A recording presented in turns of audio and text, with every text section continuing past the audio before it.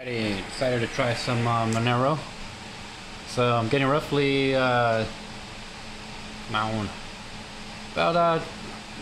10,800 hash at roughly 1,200 watts. It's going to be out of 8 cards, 4 RX Vega 64, 2 RX Vega 56, and 1 Vega FE. So my power with fees and everything is a little high. It's about a 12.8 cents. So considering power costs, I'll still come out with about 400 bucks, more or less. Let's see, but that calculator on power has been a little funky actually. I don't really trust it for power. I've had to increase the power higher in order to get an accurate estimate. Let's see, for 7,000, 10,000, it's probably closer to 1,500 in order to get the number right. Either way, it's about 400 bucks profit according to this. So I had a little trouble getting the XMR miners to work. Right now on this computer, I'm actually running the Claymore. That's for the Vega FE, and the Vega FE has been roughly 1,200 hash, which is lower than expected. It should be closer to 2,000. But that's also with that miner. Now for the I'm trying to remember the name of the other miner, but the XMR-miner, the wolf-based one, that one I'm getting closer to 7,100, which is in line with what it should be. If you do, let's see, 7151 divided by, I got 4.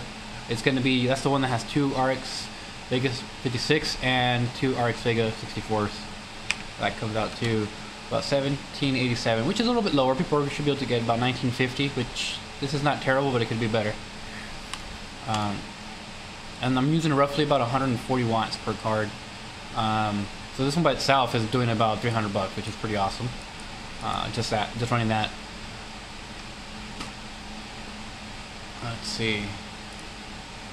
That's the current exchange rate, though. It obviously fluctuates. Now this node is actually giving me a lot of trouble. This one has 3 RX Vega 64s. They should also be close to 1,700, but I'm not getting 1,700. I'm getting much less. I'm getting an average of about 2,600, which is pretty bad actually. So let's see what that is. That'll be about, oh, not word, right here. I need to activate it. Let's see. 2613 divided by 3. That's terrible. That is nowhere near where it should be, and I'm also using the XMR. Note, I do have HBCC disabled on both of these rigs. It's very unstable to use HBCC. If you sneeze, it'll screw up. It's a pain in the ass. This one does not have HBCC on, or this one. So it's possible that it's stuck, but I don't think so. It's stuck on. I doubt it. Now there is some pretty good instructions online on how to set this all up. I'll link it in the description, and that video also links it to a Reddit thread that gives you more specific details. Either way, though, regardless of not having optimal hash rates, according to the calculator, it's still doing a pretty good return. I mean, at the current exchange rate, which is about $83, I believe, $84. It's about 449 bucks. So that's not too bad. 5 coins, which is better than what I'm producing on my Ethereum. I get about 4 coins a month. But of course, they're valued much different. At any rate, this is still not a bad deal. So on my Ethereum, I gave up. Let's see, where am I? I'm just gonna call this line about average actually, because it hasn't caught up yet. I've gone down. So that would be roughly, where am I at? 742. So I was at 960. That's about 210 hash that I'm giving up. So 210. Let's see, that's actually the video I'm gonna link later.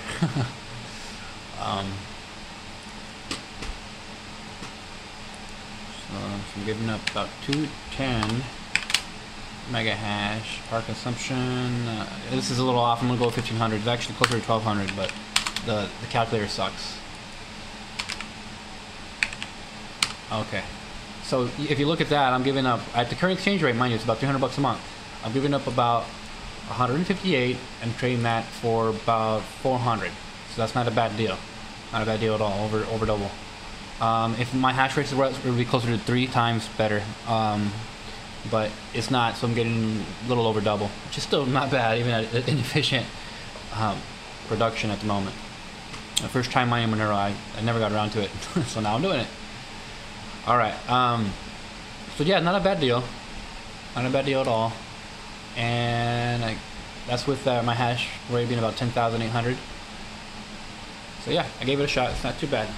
Now I will show the equipment real quick. Alright, I'm gonna try to stay away from the fans, they get pretty noisy. Alright, so those are the RX Vegas. The yellow tab is 56, the ones without tabs are 64s. That's on the AM3 Plus motherboard. A Gigabyte FX990 G1 Gaming. It's been pretty good. It's been good to me for mining. It only does 6 video cards, but that's plenty. Now these, oh man, I'm not a big fan of these ASRock H110 Pro BTC Plus or whatever. They, it is a headache. The solder, the PCI lane, the PCI ports are too close. It's not as stable as I would like in general. I have this Gigabyte, the 19 motherboard, 19 PCIe motherboard. That one's awesome. Initially, if you don't have a setting set right, though, it's a pain in the ass, but after that, it was awesome. I know my cable management's terrible. I'm not going to clean it. And what else? So, when I was mining the H110s, they wouldn't mind. They would have a -4 error on all the motherboards that I'm using. That's 4 of them in there. And on this one, the Gigabyte, it did mine, but it was kind of funky. It'd feather. So I stopped using that when I put it back to Ethereum. The AM3 does mine just fine, and the ASRock, I think it's an AB350.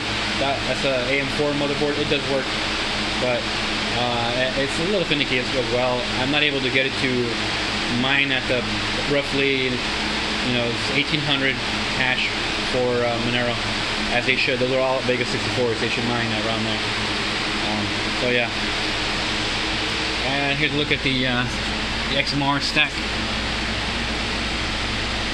Let's see where I'm at.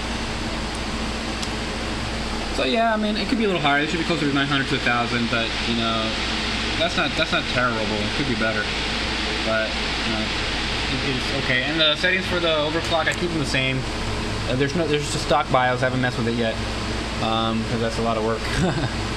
So yep, just roughly a gigahertz to 1.1 gigahertz for the core clock.